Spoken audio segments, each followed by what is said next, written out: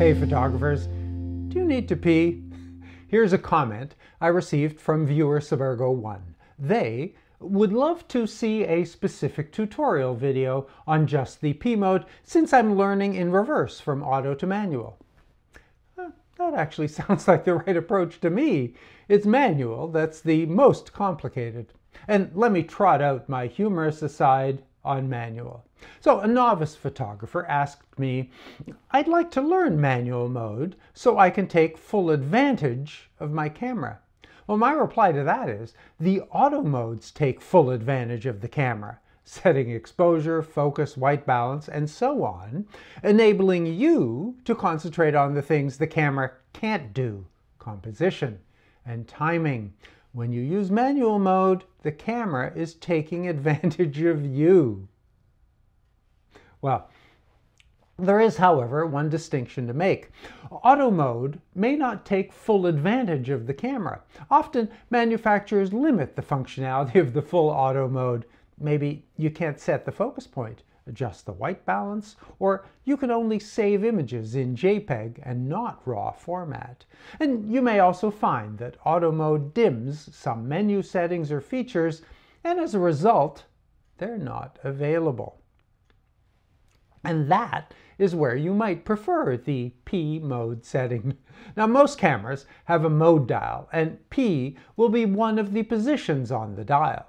You'll see a Sony camera in the demo screens, but with very minor variations. You'll find the same features on most cameras, DSLR and mirrorless. Now, because the comment was about a Fujifilm camera video, I should point out that Fujifilm can be the odd camera out, as many models don't have a mode dial. Instead, mode is selected by setting shutter and aperture to the A positions. So, on screen in the upper left, P, which stands for Program.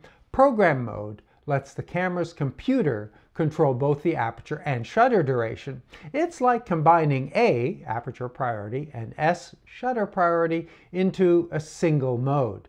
So that's 2/3 of the exposure settings.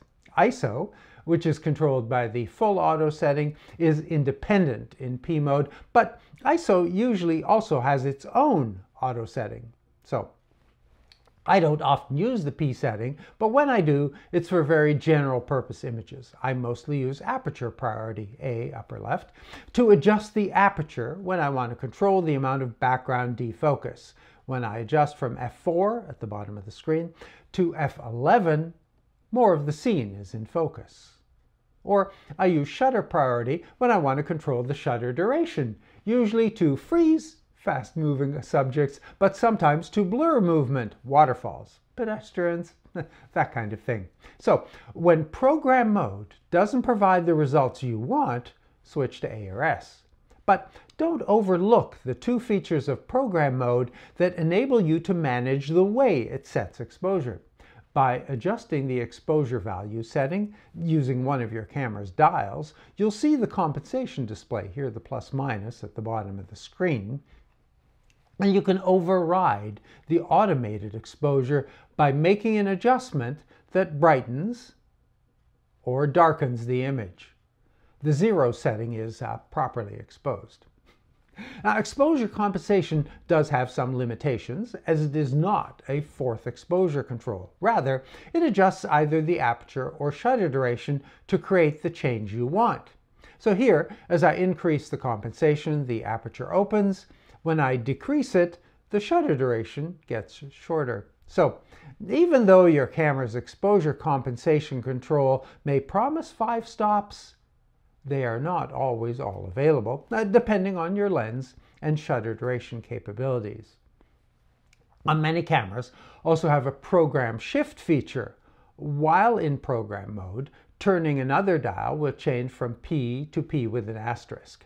Program shift provides alternate aperture and shutter durations that will provide the same exposure result. You'll see the settings change when you make the adjustment. A smaller f number will defocus the background, a larger shutter number will freeze motion. Again, adjustments will be limited.